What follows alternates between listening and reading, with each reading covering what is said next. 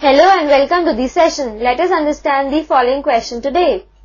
ABC is an isosceles triangle, right angled at C. Prove that AB square is equal to twice of AC square.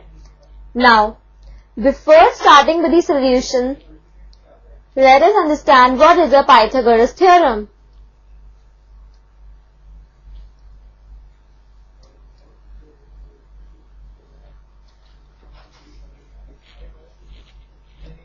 According to Pythagoras theorem, in a right angle triangle,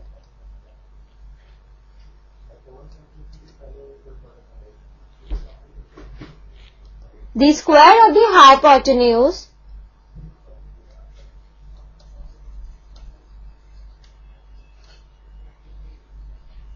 is equal to the sum of the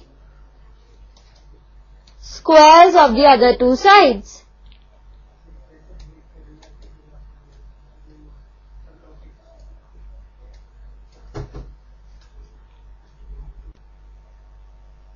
This is the key idea to our question.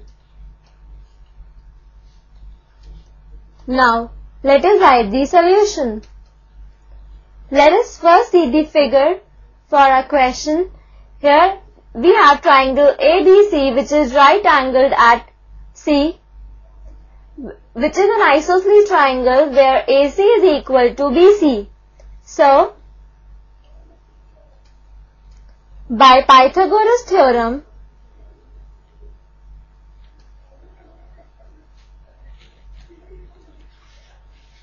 on triangle ABC,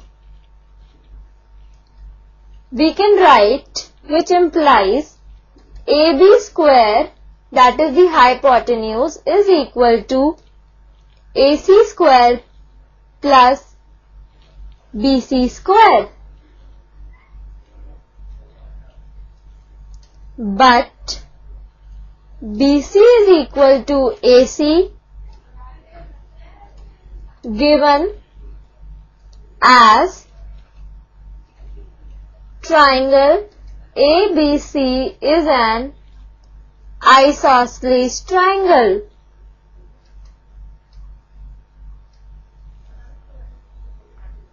So, it implies AB square is equal to AC square plus AC square, which implies AB square is equal to twice of AC square.